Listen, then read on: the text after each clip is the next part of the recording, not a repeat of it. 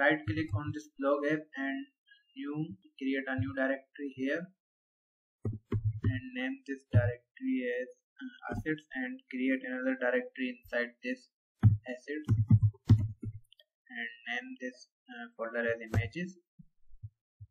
Now we have a new folder here, assets, and inside that we have another folder, images.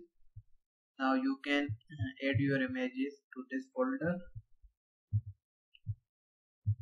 So I have one image here, copy this image and I will paste this image inside this images folder.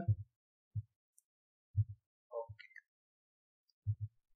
So we have one image inside this images folder. Now open perfect.yml file and here remove this comment and also this and write here assets and inside that we have another folder, images, and our image name is logo.png. So you can add number of images to your app. Now click on this update